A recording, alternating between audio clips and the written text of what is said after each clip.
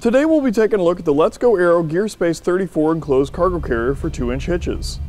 It's available in dark gray, part number HGK819, and in light gray, part number HGK826.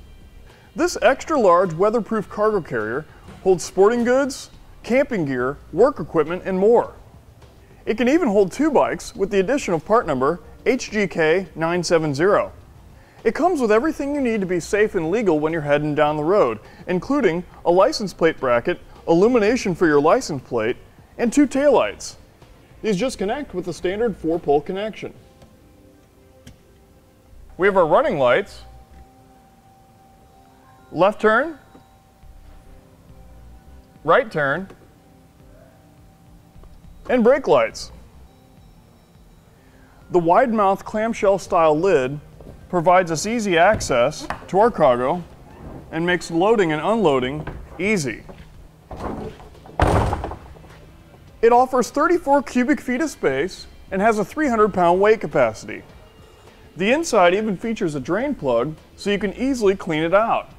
In case you were worried you wouldn't be able to access the rear of your vehicle, it slides out, giving you full access to your rear hatch.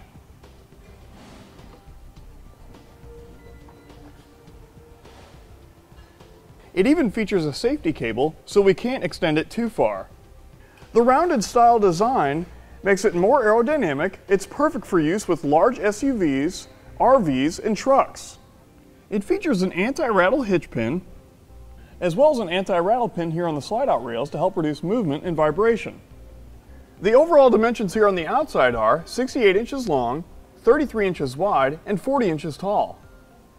While the inside dimensions are 63 inches long, 28 inches wide, and 40 inches tall. If you need some more clearance here at the rear of your vehicle to get it installed, it is adjustable 5 inches along the rails, and it features 2 hitchman holes, so choose which one works best for you. It features 2 pin style locks, one for the front and one for the rear, so you can keep your cargo secure. Now let's go ahead and load up about 300 pounds of weight and then take it out on our test course and see how it performs.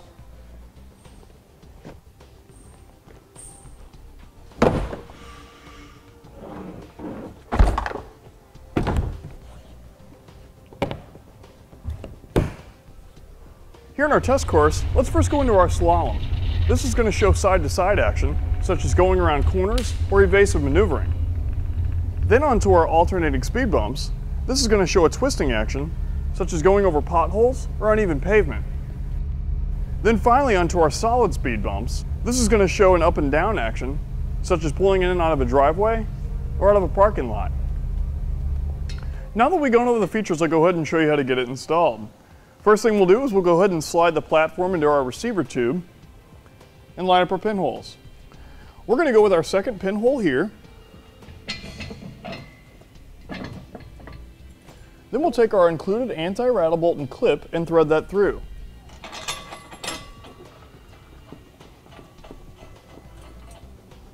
Once we get that hand tightened, you can take a 7/8 wrench or socket and tighten it down.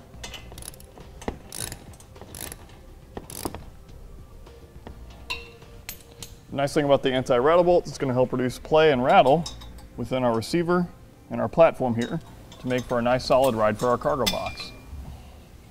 Now we can take our GearSpace box and slide it onto the rails. Now you're going to need an extra set of hands to do this because it is fairly heavy.